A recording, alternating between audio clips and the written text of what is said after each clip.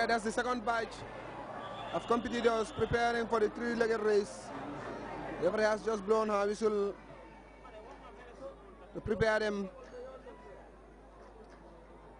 to get them ready to take on the field. The first batch has gone, and the Gambia Armed Forces took first. Now this is the second batch in the heats, as the Gambia Armed Forces celebrating, jubilating. As a three-legged race.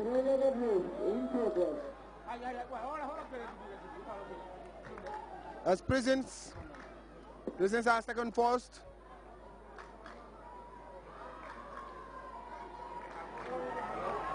Prison services are also putting up a very good showing here in most of the track and field events. But the Gambia Armed Forces seem to be still in the limelight.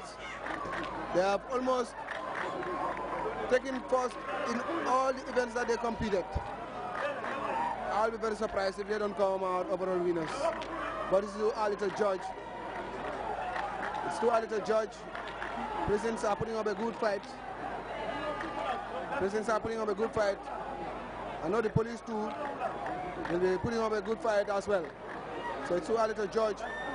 But by my reckoning, I think the armed forces, the Gambia Armed Forces, will likely host the flag high.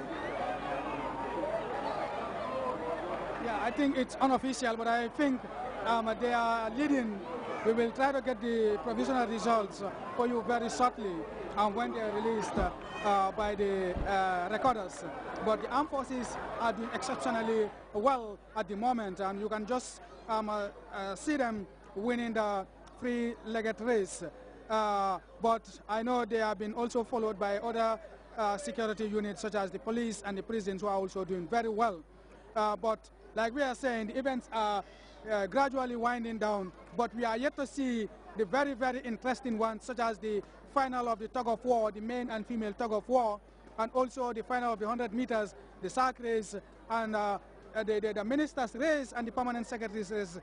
So there are still very, very, very interesting events left. So if you are watching events coming to you live from the McCarthy Square by the Gambia Radio and Television Services, stay tuned and sit back and enjoy, because there are more and more and more interesting events for you coming ahead. Well, MS, you are right. More events to come. The finals are coming, so it will be too early to judge. But nonetheless, we hope that the prisons will keep up the fight and give a very big challenge to the soldiers. It has been a very wonderful and competitive day here at the July 22nd Square. And you are watching live pictures from the square here, where myself, Fadi Jassi and Mamadou S. Jallo are relaying events as they happen here. And as we've said, it's very interesting, very competitive. And as we approach dusk, we hope that you will be with us. You stay tuned to see the other events. That is the finals of the main events that are coming. But in the meanwhile, we're going with the three-legged race. So far, it has been very interesting. We have seen some very stiff competition amongst the competitors here. The competitors are doing very well. So we hopefully will see some more competition. But what I have seen, one notable absence here is GRTS. I have not been seeing GRTS. I think, we have not been competing in many of the events. The relay? The three-legged race, yeah. Since after the male relay, we have not seen any event. We have not seen any GRTS in any event. I think that's very disappointing. Well, that's a three-legged race, and very, very interesting there. Who are those? Is it Gambega? Seems?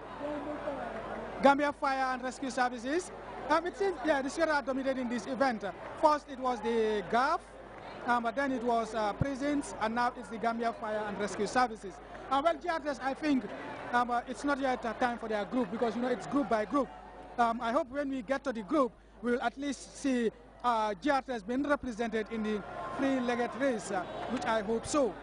But anyway, we might not be taking the first and the second in the track and field and all the other events, but I believe we can blow our own trumpet by bringing live coverages of what is happening here for people out there to know exactly what is transpiring here at the July. I think that is the first. Yeah, I think we have taken first. I agree with you, MS. We have taken first. We may not have taken first on the field, but as far as bringing you live pictures is concerned, we have taken first. We are laying these pictures live, and every Gambian, wherever you may be, you have the opportunity now to watch live events as they are happening at the July 22nd Square, and I think that's kudos to GRTS. Now, talking about the three-legged race, before the games themselves, we've seen a lot of training by our teams. Ramatulai, Sirasise, Bajen, Winifred, Tuti, Ramatulai, and Ndei, Ture. All these people have been training very hard for these kind of events.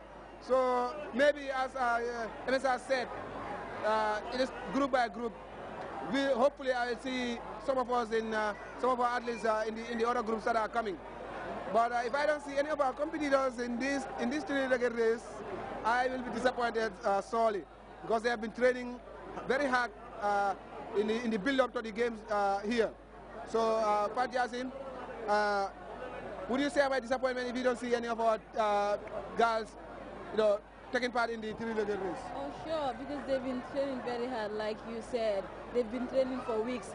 So if they are not participating in any of this event, I will be so disappointed.